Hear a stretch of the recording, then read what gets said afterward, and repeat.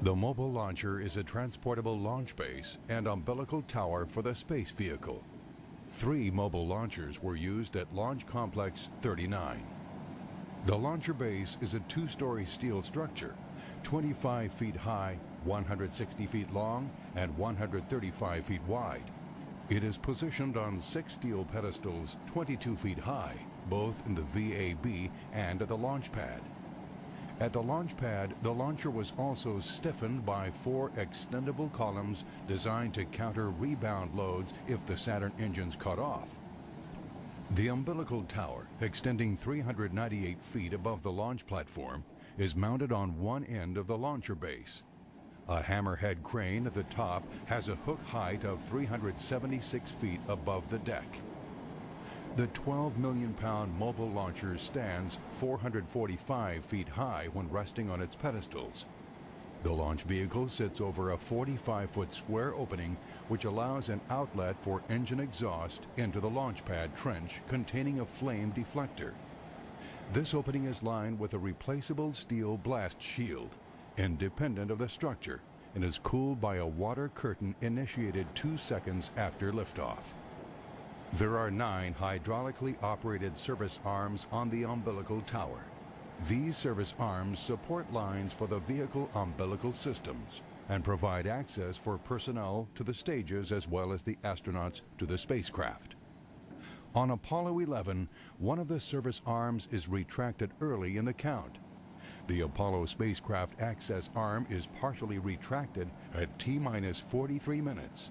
A 3rd service arm is released at T-minus 30 seconds and a 4th at about T-minus 16 seconds. The remaining 5 arms are set to swing back at vehicle first motion.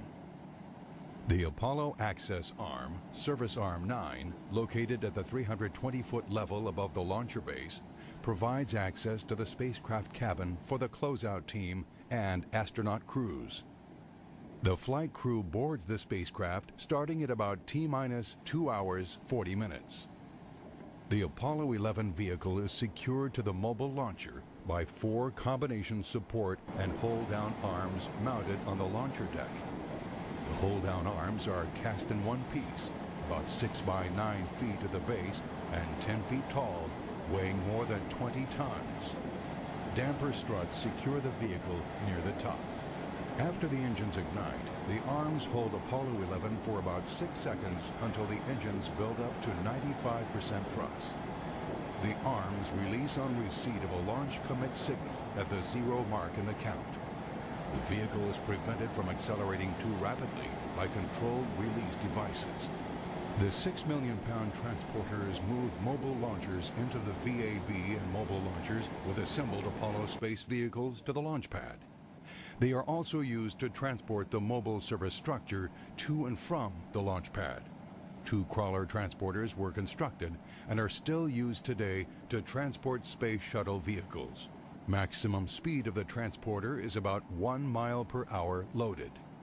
The 3.5-mile trip to Pad A with Apollo 11 took about 6 hours.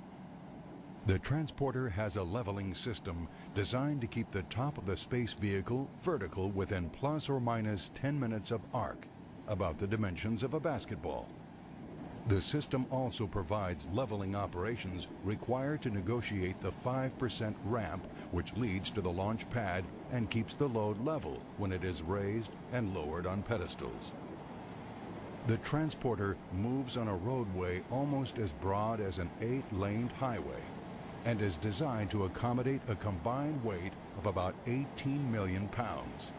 The roadway was built in 3 layers with an average depth of 7 feet. The base layer is 2.5 feet of hydraulic fill. The next layer consists of 3 feet of crushed rock. The top is covered with a cover of river rock, 8 inches deep.